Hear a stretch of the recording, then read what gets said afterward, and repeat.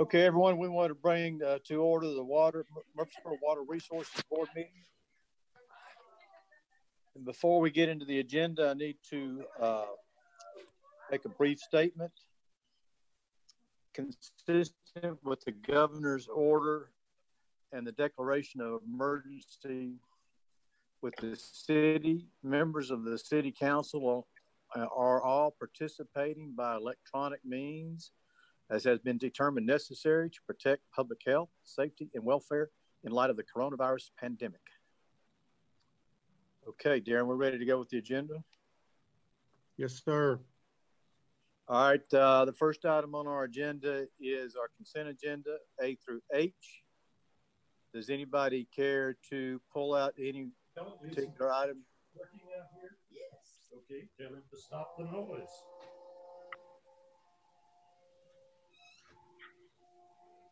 Does anybody care to discuss any of the consent agendas individually?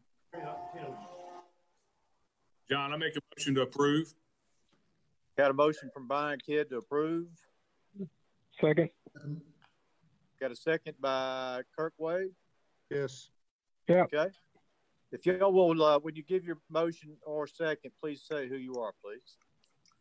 All right, we have a motion to approve and a proper second. Any further discussion? All those in favor, say aye. Aye. How do we do this? Aye. I think we need to do a roll call, John, just to make sure. So I'll do that. Oh, you'll do the roll call? Thank you. Yeah, Michelle, do you want to do the roll call? I can. Okay. Ron Crabtree. Ron, you're on mute here. Very good. Aye. Kathy Noble. Aye. Dr. Carter. Aye. Mr. Santamore. Aye. Sandra Trail.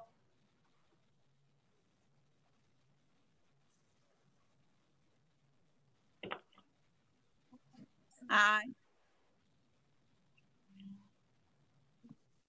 And Madeline Scales Harris. Aye. All right, motion approved. The next item on our agenda is the Shelton Square participation in proposed sanitary sewer assessment district. Mr. Gore? One quick question. Michelle, did you get Brian Kidd on that? He made the motion. Do I need to ask him again? Aye. Okay. That just makes it clear. And Kurt Wade, I may as well get you again too. Aye. Okay, thank you. Don't forget the minutes, John. Thank you, Michelle. Second item on our agenda are the minutes. Where are they here? The minutes from our previous meeting. March 3rd. March the 3rd. I've got to go back and forth here. Does anybody have any additions or corrections to the minutes from March the 3rd? Do we need a roll call on this, or can we accept that as submitted? I think we typically accept that as submitted if there's no revisions, John. Okay, then we'll move forward. The next item on our agenda was the Shelton Square participation and proposed sanitary sewer assessment district. Mr. Gore? Yes, sir. I'm going to share my screen. If I can do that, share. What you see in front of you, outlined in green, is Shelton Square. It's a development that was approved a year and a half ago. It has 700 some odd single family units in that development. As part of that development, we knew there's a pump station that serves it, and we knew that there were some surrounding properties that had high potential for development and needed to use that pump station in Shelton Square. We didn't want to have 4 or 5 pump stations out there exclusive to each development.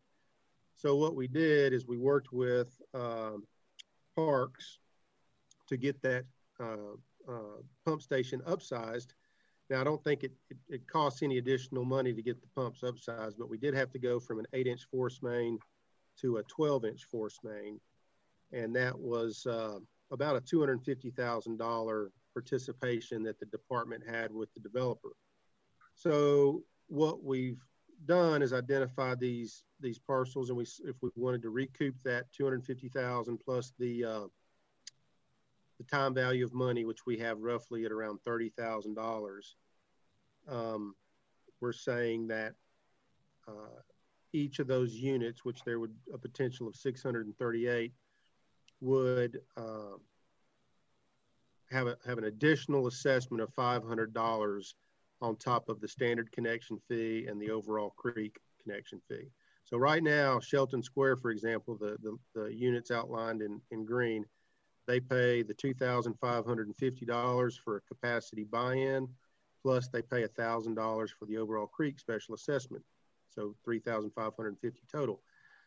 The units that we're talking about recouping the cost of the force main would pay that $2,550 for the capacity buy-in, the additional $1,000 for the overall creek sewer assessment district, and then an additional $500 if we created this assessment district to recoup the cost of the upsize of the force main. So they would be, instead of $3,550, they would be $4,050 per single family unit.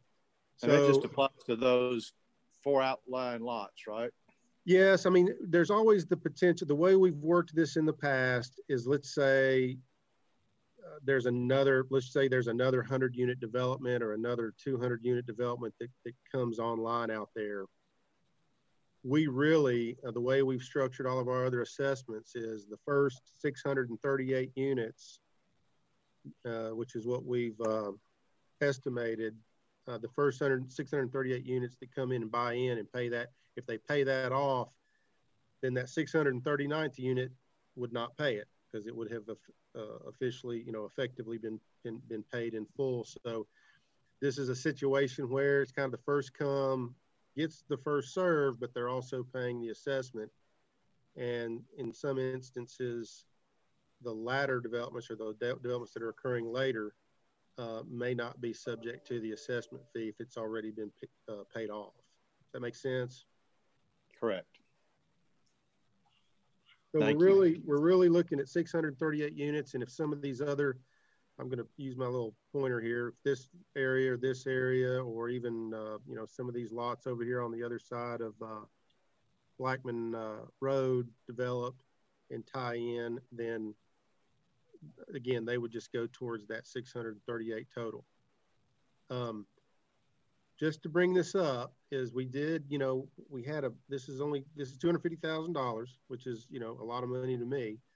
But we did have something similar in the Wilkinson Pike area that we thought it may be, that we didn't necessarily need to do it because it wasn't a multi-million-dollar project, but I'd leave that at the board's discretion, whether or not you want to recoup this $250,000 or not. But our recommendation would be to go ahead and set it up and recoup it every little bit that we expend that we can recoup. It helps our working capital reserve balance. And it has no ending date. It goes, we're not tied to 10 or 20 years on this. Correct. We've taken all of our assessment districts and given them, moved them to an in perpetuity type deal that they don't end until they get paid off. And as you all know, we are adding that 1% foregone earnings, since that money's not sitting in our bank account and we're not earning about 1 point of earnings while it sits there. We are looking at recouping that one point annually that we're losing as far as foregone earnings. Okay. So the short answer is no, we would not have an end date to this. Okay. All right. Are you through, you got some more we want to? Do I need to ask for a motion, or you got some more? We can open it up. Anybody have a question for? And I'd be remiss too. Valerie did the yeoman's work here, so she's really the one that pulled this together. I'm just presenting it. So she and I both are available for questions if you have any, and if you don't, we'll accept the recommendation. If there's no questions, we'll accept the motion. I guess, Darren, my only question would be, the 4 developments there, have you had any feedback from any of those developers within those 4 developments at all? I have not personally. Valerie, have you had any comments or discussions? I have had discussions with Matt Taylor of SEC about the highlighted property on the bottom of the page, the southern end, the 213 units. They have already approached the planning department. As far as an annexation and have a plan book, but it has not, they kind of put it on hold. That is the only one other than the 88 units to the right. That one has been approved as a project, and they should start construction here fairly quickly. The one on the west and the north, I have not had contact with anyone on those 2.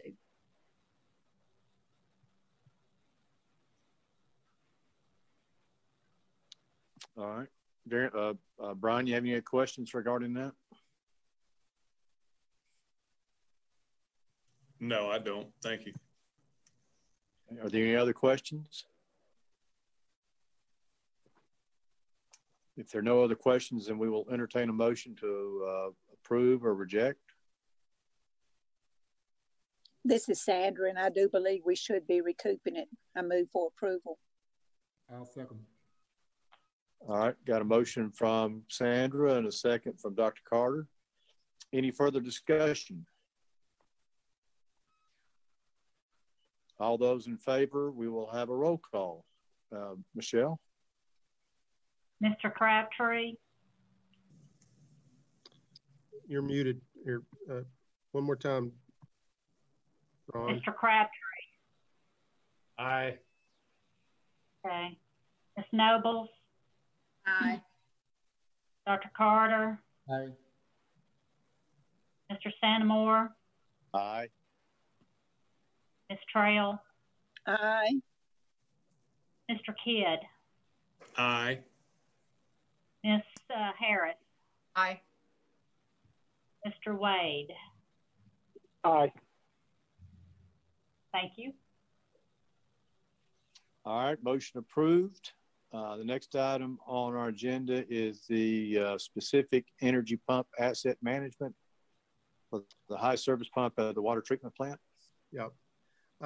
Again, Alan has done the work on this, and I'm just going to be presenting it. Of course, Mike Bernard is on the call as well, so they can answer maybe any technical questions if you have any. I'm going to try to give the elementary school version of what this is about. It's a really neat product. I think it is a game changer, as Mike would attest, on how pumps are using variable frequency drives are operated no longer manually, but automatically using this intelligent software. So I'm going to give a brief PowerPoint just so you all can be acquainted with it and understand where staff is on kind of advocating or requesting the approval to purchase this. So Specific Energy, it is a software package. It's for pump asset management and optimization. I won't get into too much of what a curve looks like, but let's just say if you have this is how you look at pump curves. You've got a flow on the x-axis and head or pressure on the y-axis. And if you try to keep your pump into this green range, if you get into the red, you have pump damage, cavitation, excessive vibration, recirculation. So just to give you an example, this is our overall creek, one of the impellers of our overall creek. And when you're operating in a bad part of the pump curve, cavitation and this recirculation and so forth, it can start to wear out the efficiency of the impeller, because it just creates undue wear on the edge of the impeller. So it starts to really create an inefficient pump. So you're actually drawing more power and more energy, and you're not pumping as much as you would expect because the performance has gone down. So what this is ultimately doing, again, this is kind of a specific energy curve. This software, if you look at kind of the saddle or the low point in this software is trying to keep that pump where it is in the highest performing position, meaning it's pumping as much as it can pump with the lowest amount of energy or the lowest amount of electrical costs. Okay, and these are just smart guys that have figured out, because a variable frequency drive, back, I'd even say 15 or 20 years ago, a pump was a constant speed pump. So you really just had one point of operation. With a variable frequency drive, what that does is it can speed up the pump or it can slow down the pump. So now instead of a single point of operation, you've almost got a window of operation. And this window of operation, like I said, sometimes it can get into this bad operating position. And really there was just no way of operators to know that it was getting out of that optimal performance point. So the request we've got today is the high service pump stations at the Stones River Water Treatment Plant. You can see that there's been an annual, the blue line is what the energy usage of those pumps have had really from 2009 through 2019. We've got the cost of energy at 9.2 cents per kilowatt hour. We see what our annual energy cost is, which is the 428,000. I think I can do, let me see if I can get my pointer options here, a laser pointer. Yeah, okay. So 428,000 is what we annually pay for power on those pumps. With the specific energy, we're saying that we believe we can see a 6.4% annual savings. And so what does that mean? What that means is it's about a $27,000 annual savings. So the cost of the software is $15,000, and then there's a $10,000 annual service fee, because this is a cloud-based system and it is hosted and basically well, just hosted on the cloud. But even with that we experience that $27,313 annually, you can see down here where the green line kind of crosses the red. Each one of those steps kind of demonstrates that $10,000 annual fee, but we effectively pay for it in 1 year and 5 months. And so that's a really good payback. I think in most industrial applications, if you're under 2 years, even under 3 or 4 years, it's a good return on investment that you want to move forward. So that's and these are, I have to say, if you notice up here on reduced repair costs, I made Mike put that in at 0. There will be some savings in reduced repair costs. So this is a very, very, very conservative payback. More than likely, I mean, this is just a straight off the top of our power bill money that we will save, but there will be inherent cost of savings when we don't have to repair these pumps as often. So getting kind of into our, our effective utility management model, we've always looked for these predictive KPIs, and that's what this ultimately is. This isn't our pump station, but this is another pump station that Mike gave us the data on, that instead of a run to failure, which is what we typically do now. We just run, that's why we're so redundant. You know, if we need 2 pumps, then we put in 3 pumps. If we need 1 pump, we put in 2, because at the end of the day, we're running these things to failure. And that second pump is typically just, our third pump is a backup. Well, now we're looking at running to a positive net present value. So now we can actually look at, hey, before this thing fails, when is it getting inefficient? When is it getting so inefficient that it justifies replacing it, so that we replace that pump, not to failure, but when it starts, we can put a new pump in and start recapturing power costs and repair savings costs and things like that. So that's really kind of the philosophy, or the analytical logic behind what this software is about. We're looking at putting this on several pump stations, just to give you a heads up. But we're going to run through a business model or a business case on each one of these. And again, I like very conservative assumptions. Mike knows where I'm at on those. But we're looking at installing this so that it gives us that savings and that return on investment, and gives us that predictive key performance indicator. So I'll quit talking. And if you all have questions, I'd be glad to answer them, or Mike or Alan can, and otherwise would love to. Any questions for Mr. Gore? When does this go online, Darren? Well, I would say, I think it's and Mike, you can say as soon as we get the purchase order approved, I would say it's a pretty quick installation time. Is that right, Mike? We actually started working on this at risk, and the reason is that we want to use this software as well to pick a better pump to go in the 4th spot in the high service pumps. And so we're already a good way down the road, and we're hoping that, assuming that the city council approves this, that we'll be able to turn this loose maybe even as little as a week after that.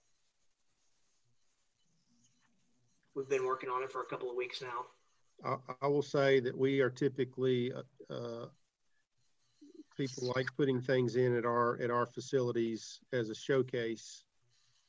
Sometimes we get the privilege of being the loss leader, as they say, where people come in and maybe even give us a really cut rate deal, so that they can showcase their product to other folks that visit our plants a lot. Not saying Mike's doing that now, but I'm saying that's why he's probably he wants to demonstrate the power or the effectiveness of this software. This is Alan. One thing I'd like to add too is when we put it in for the our raw water intakes, we thought we were operating the pumps on the curve and everything was going great. But as soon as we had visibility of the pumps, we realized that we were actually operating the pump off the curve. And that's in your memo that I sent. And it identifies the fact that, you know, it was put in on December the 5th, and on December the 9th, when we realized that we were operating the pump off the curve, we modified our operations in order to get the pump back where it should be, so that we were not getting cavitation, excess wear. It's important to note that this is a failure of our industry, that we've never given the operators the tool that they need to know where these pumps are operating and how to do it right. So it's not any fault of the operators at all. You guys have some of the best operators I've ever met. And that's why I'm so excited about this product. That's why I've decided to go and represent them. This is something that I literally started looking for Murfreesboro 12 years ago. And it took me 12 years to find anything like this. All right. Any other questions? This is Kathy, and I move for approval. All right, Kathy, we got a motion from Kathy. Second, Kurt. Second from Mr. Wade. Michelle, if you'll call roll, please. Mr. Crabtree? Yes. Ms. Nobles? Aye. Dr. Carter? Aye. Mr. Santamore? Aye. Ms. Trail? Aye. Mr. Kidd? Aye. Ms. Harris? Aye. Mr. Wade? Aye. Thank you.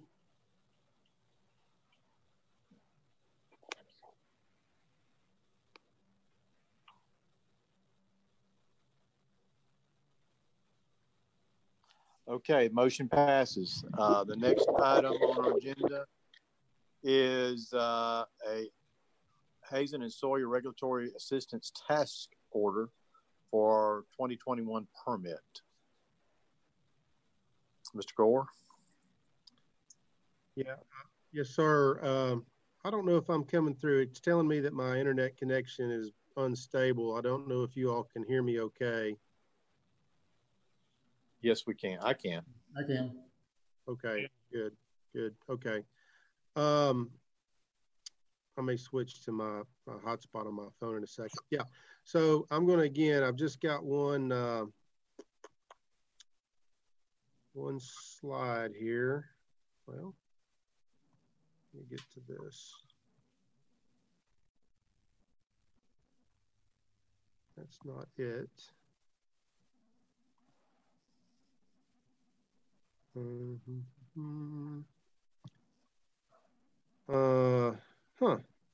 Weird. It's not showing up here. Let me do this real quick, y'all. I'm sorry. I thought I had this thing up.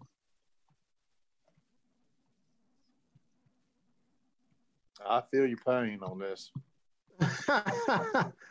Well, let's see.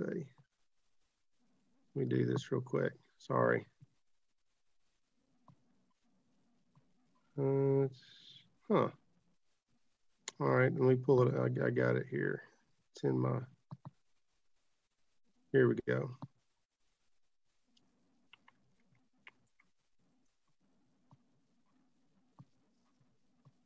All right, share screen. Here we go. This is kind of a, I've shown you this flow chart before. So when you look at the top blocks where it's got TMI, let me bring up my laser pointer again. Well, I'm going to just proceed, sorry. It says TMI sampling results, TDEC endorsement for 303D removal and biological assessment criteria. We've since 2014 been doing stream assessments on the West Fork Stones River that have come back shown outstanding health of the stream and the macroinvertebrates that are in the stream. So what I've been calling those the real-time performance indicators, and we've been going out. And so our goal is to get off the 303D list, which we've been successful on one large section of West Fork, not so much on some smaller sections. The bottom box, we just got that I used to have that in red, but it's the waste load allocation model and the TDEC endorsement, no anti-degradation or backsliding, so we could ultimately get increased loading limits. Both of those things, the biological assessment and the waste load allocation model, we wanted to build a new permit rationale. And that may have been a little overly optimistic, but it was something we were trying to get buy-in with TDEC and get their trust, get their partnership in looking at Murfreesboro as an exception to what they typically see, since all of our numbers were coming back so well. Ultimately, the goal was to get our 2021 NPDES permit approved with expanded limits, so that we would have the opportunity to expand the water resource recovery facility at some point in the future. We all know we've gone through the sanitary sewer allocation. We're looking at somewhere between around 26,000 units of capacity that are remaining, single family unit capacity in our current plant. So we know that's a 10 to 12 year lifetime or expected life of the current plant capacity. Rutherford County is slated, and Murfreesboro specifically is slated for very significant growth. So we've created this package, and it's not that this package is perfect. Saya Qualls Hickey, she's on the Zoom meeting with us, and I think I promoted her in my email I sent to everybody. She was the chief engineer for the TDEC's water resource section, not the director, but she was in a position of making decisions and working through the kind of the regulations and the guidelines and what I would call hoops of working people through their permit approval process. So she is now with Hazen and Sawyer. We've worked with Hazen and Sawyer in the past, so we've had good experience with them. But Saya has relationships and connections still within TDEC that we really need to be honestly leverage. I would love to say that we have been successful over the past 7 years as my tenure as director in establishing a great working relationship with TDEC staff. That has not necessarily happened. There's just still a level, I think, of maybe distrust, or maybe that they don't see us as the exception that we see ourselves. And we may not be. I've always said that we wanted to, we want to ultimately be good stewards to our water resources, and we don't want to inundate or overload a stream that can't handle or assimilate our waste load. So Saya has pulled together a pretty expansive task order for us. It's basically tasks 1 through 6. Those are summarized in your agenda item, but basically pulling in all the data that we've created over the past 6 or 7 years and have them review that, benchmark us against other WRFs or other communities, utilities, coordinate with the regulatory coordination and develop a compliance plan. Again, work through supporting our stream assessments, and then again, working with us to pull together our 2021 permit renewal application, which that has to be submitted 6 months in advance. So I think that's somewhere in the September range, maybe, or October range. I think it expires in April of 2021. I may be off a month or two there, but so there's a little bit of a trigger there. And then of course there's the on-call regulatory support as we provide information to TDEC. They're going to have questions, and we'll need Saya's assistance and Hazen and Sawyer staff assistant as we kind of go through those Q&A and needing more information kind of discussions. So this is it's just over $200,000. It's for support expected for about a 2-year time frame. I really believe it's imperative that we engage with Saya and Hazen to move the ball forward, as I just don't have confidence that I can move it forward the way it needs to be done.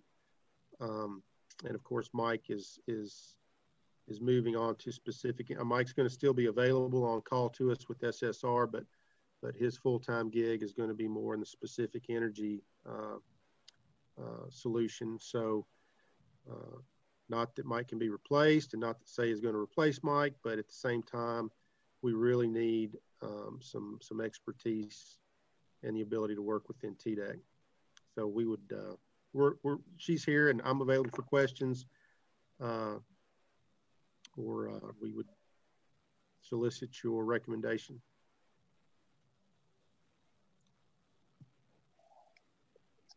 Did John leave? I'm here. Say, what's do you have a probability of how successful we can or can't be during this? I need to unmute my microphone.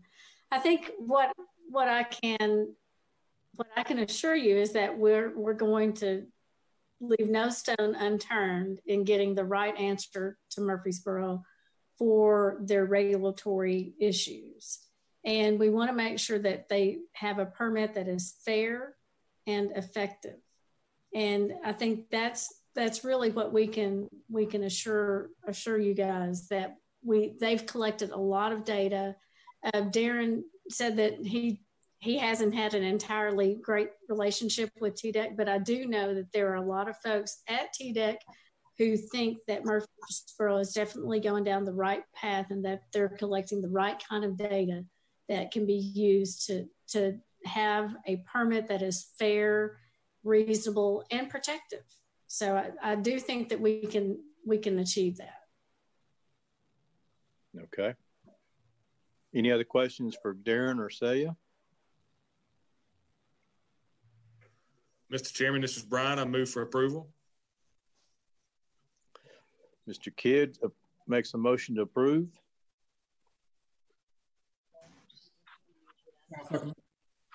No, Dr. Carter motions gives us a second.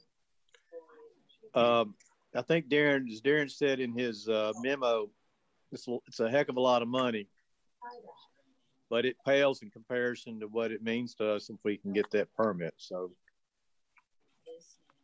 I fully support this. So with that, are there any other discussions? If not, then I'll have Michelle call the roll. Mr. Crabtree? Aye. Ms. Nobles? Aye. Dr. Carter? Aye.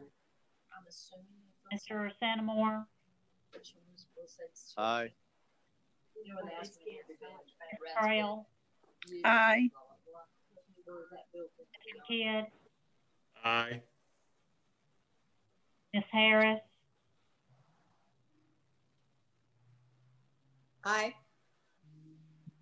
Mr. Wade? Aye. Thank you. All right, the motion passes.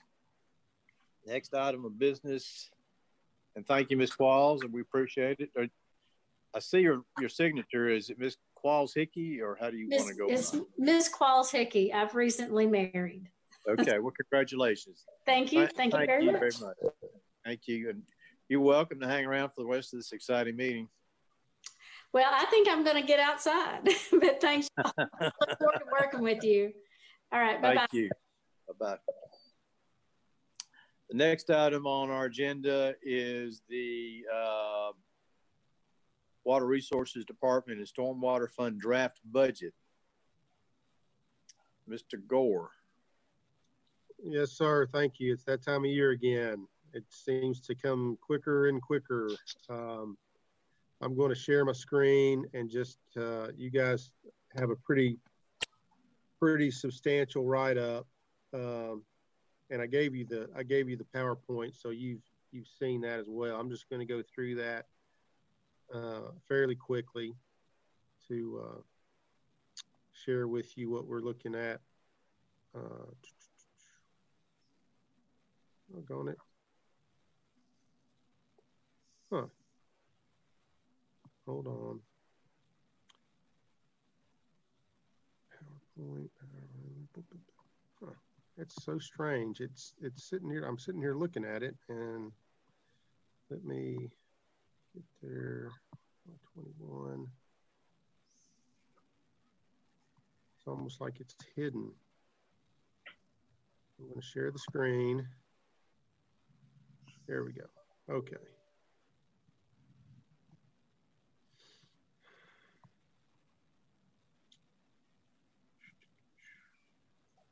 And go into PowerPoint mode, slideshow mode. All right, our FY21 draft budget.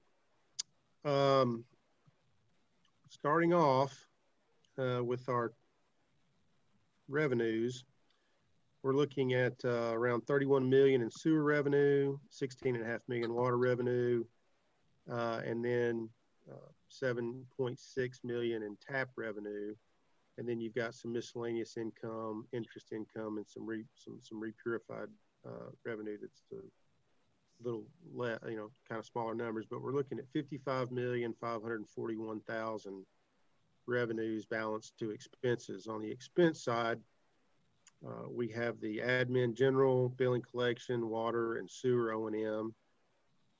We have capital expenditures of 6.7 million. This is our tap transfer into sinking funds is 10.9 million. And then we have debt service at 13.6 million.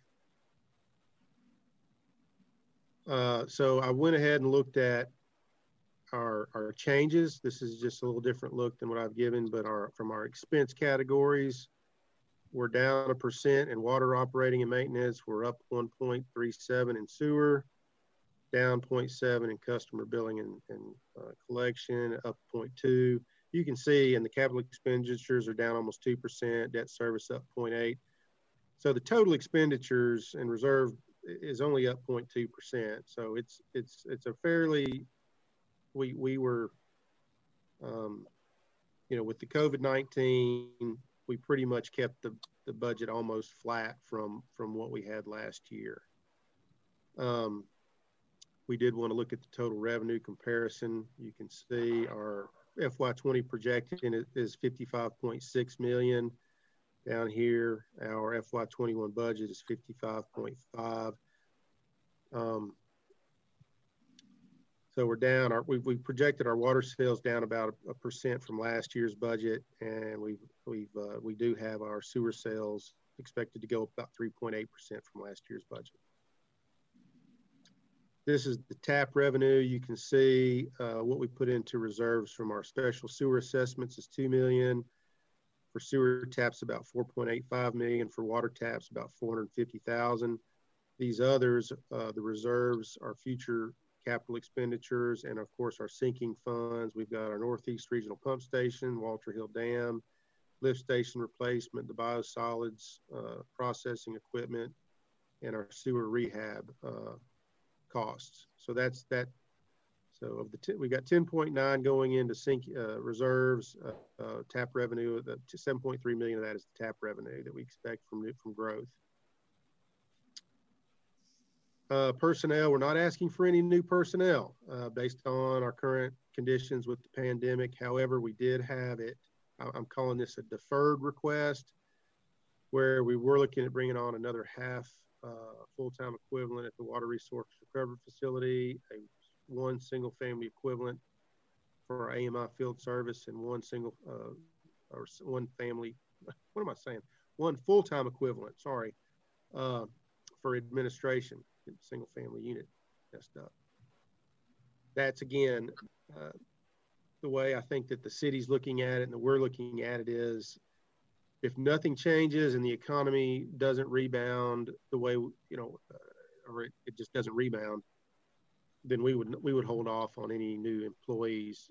If it does rebound better than expected, or if it does rebound very, very well, this may be a mid-budget year type request that we would come back and request it. But for now, I wanted to show you that we're not asking for any new personnel, and we are deferring that request until a future date. But we will come back if the economy and if the economy supports those new hires. So this is the effect, right? So we also did not budget for raises or promotions. We'd had several of those identified. I think I've detailed those pretty extensively in the memo. But the 2.5 full-time equivalents I just mentioned, that's around 157,500. That would add to the budget cost. Promotions were around 26,000, and raises across the board, which would, I think we said, if we had a 3% raise for employees in our open range pay plan and a 4% range pay increase in our step pay plan, that's 680,000. So a total of 863,500. That would increase our operating expense by 3.7%. It would increase our total budget by 1.8%. Again, not doesn't swing the needle huge, but $863,000 is obviously a lot of money. So these do represent a full year. If it happened somewhere beyond a full year, they would be prorated accordingly. And we would find we do have this revenue. We would look at, and I've told staff to look at some capital expenditure cuts that would offset this 863,000. So we would not ask for an increased budget amount of 863,500. We would find that 863,500. We would find that within the budget, current budget capital expenditures, or our future capital expenditure reserve fund, and take it out of that. So we would still maintain our 55.54 million balanced budget. This is stormwater. We're looking at 3.15 million in revenues. That's through our stormwater fee. Again, we have labor and benefits and transportation and public education outreach, general fund services, City Hall, street sweeping, engineering, capital, some major storm sewer repairs as part of that is about $1 million. We've got 250,000 storm repair and replacement fund, and outside services at 80,000. And then we do look at expensing or taking about 900,000 of that, of our current revenue, and expensing that to the reserve fund. Just a point of interest, this is our stormwater revenue history, FY10 through 19 and FY20 through 21 projected. You can see it's pretty good correlation coefficient of 0.97. But we're, you know, the stormwater fee has increased to roughly $65,000 annually. Not a lot, but it's been steady since 2010. And we you know, the current economy, that may dip a little bit, but we have a healthy reserve fund, and we have not incurred any debt on that fund. You can see projected to generate about 3.1 million this year. Our operational and maintenance expenses is 1.9. And just keep in mind that $1 million difference, that does go into reserves, but that also, that reserve bucket is used to fund capital projects, cash on hand. So that 1.998 million, that's just operating expenses. It doesn't include, I mean, the difference would be used for capital projects. So we're up about 1.6% from FY20 projections. And this just shows that we are looking at our capital improvement plan for stormwater. We're going to actually, the policy says to stay above the blue line, which is 3 months of operating expenses. The green line is 12 months. So right now we're actually looking at staying above the 12-month operating expenses. But if we dip below that, we're not violating any of our financial policies. FY20 accomplishments, we did complete the overall creek pump station capacity. We completed the Walter Hill Dam rehab. We did get our sewer reallocation ordinance to protect the city's wastewater collection system and treatment facility. Completed the installation of our small-scale biosolids dryer. Completed the waste load allocation model to integrate into the rationale for the TDEC review and our 2021 permit. And we did update watershed characteristics for pollutant reduction in our stormwater program. FY21 goals, we're going to try to finalize the preliminary design of the Northeast Regional Pump Station, force main gravity sewer, finalize wet weather treatment study at our water resource recovery facility, complete our application for 2021 MPDS permit. We obviously completing the tank painting and repairs for Mill Street, Halls Hill, and Tiger Hill. If you haven't seen the Mill Street tank, it's pretty much been sandblasted down to bare metal. It's a nice shade of gray if you in the horizon if you drive by it right now. Support our migration to a GIS-centric computerized maintenance management software, CMMS. This is kind of the last leg of the 3 legs on our information technology master plan that we're excited to complete. And again, using a detailed tree coverage and InfoSwim modeling software for our stormwater program. So that's it pretty quick, but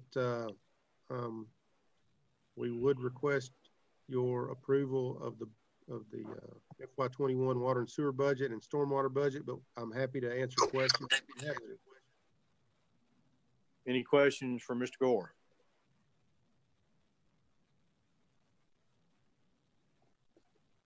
A very good budget, Darren, and we've got a lot of things going for us, and we'll keep working hard. We appreciate it. Well, and I would say that Doug, this is again Doug did the yeoman's work along with Gail Adkins and some other members of his staff. So I get to present it, but they did the heavy lifting. All right. right, so we'll take a motion to approve. I'll make the motion to approve. Mr. Wade approves, makes a motion. Al Carter.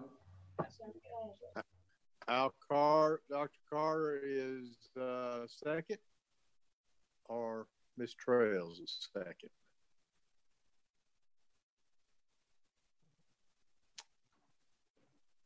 You make the call. I believe Dr. Carter was. Okay, Dr. Carter is a second. Any other discussion regarding the budget? And we're going to do these both at the same time, Darren? I think it would be better to do the, and Roman can weigh in, it would probably be better to do, I know it takes more time, but a budget approval. Separate them? Yeah. Okay, so we're going to take a vote on the Murfreesboro Water Resources Department budget. And is there any other discussion on that? And we'll vote later on the stormwater. If there are no other discussions, then I'll ask Michelle to call the roll, please. Mr. Crabtree. Aye. Ms. Nobles. Aye. Dr. Carter. Aye. Mr. Santamore. Aye. Ms. Trail. Aye. Mr. Kidd. Aye. Ms. Harris. Aye. Mr. Wade. Aye. Thank you. All right, the motion passes. Now we'll entertain a motion to approve the stormwater department budget. Mr. Chairman, this is Brian. I make a motion to approve the stormwater budget. Thank you, Mr. Kidd. A second. This is Kathy. Kathy never Nobles is a second. Is there any other discussion? If not, then we'll ask Michelle to call the roll, please. Mr. Crabtree. Aye. Ms. Nobles. Aye. Dr. Carter. Aye. Mr. Santamore. Aye. Ms. Trail. Aye. Kidd. Aye. Ms. Harris. And Mr. Wade. Aye. Thank you. Okay, Mr. Gore, is there anything else to be brought before the board? No, sir. I asked Doug to prepare a couple of, just to make a comment about revenues and what we see or expect to see a little bit here in the next month or two with the pandemic. So, Doug, you mind just sharing that? Sure. We through March, the financials, which are in the dashboard, show through March we really didn't see any effect on revenues, but we have noticed in April that commercial and industrial consumption is down. We haven't really compared back to March yet to see how much, but probably next week, week after, we'll be able to dig into the April billings and see. We do expect residential to go up some since everybody's home, but not sure if that'll offset the industrial and commercial drops in consumption. I would imagine some of those commercial and industrial kind of slowed down, haven't they? Yeah. Well, I know we've got, of course, General Mills is a very, very large one of our biggest customers, and I don't think they're going to have slowed down from the food industry standpoint. Heritage Dairies similarly. MTSU, I can see obviously being way down because they all went home. And the hotel motel usage, I would expect, would be down. And of course, food service, right? Restaurants went down. So I think we'll see a little blip. I don't know if it'll be huge. But I think we'll see some decreased. And Alan, you may have seen some of that from the standpoint of being able to. We've taken a couple of the tanks out of service. You've probably seen a lesser demand coming out of the plant, correct? Yes, sir. We've dropped a couple of million gallons per day from the water side. Okay, thanks. All right, very good, Doug. We appreciate that. And also want to thank everyone for behaving on this call and for your patience to get through this. And I know this is a first for me. I know some of y'all may have been in many others, but it's first for me in this kind of setting. But I think it went on rather smoothly, and I appreciate Darren for putting this together. If there's no other items to come before the board, we will stand adjourned. Thank you all so very much. Appreciate you. Thank you, Darren. Thank you, John. All right, see you guys. Thanks, Darren.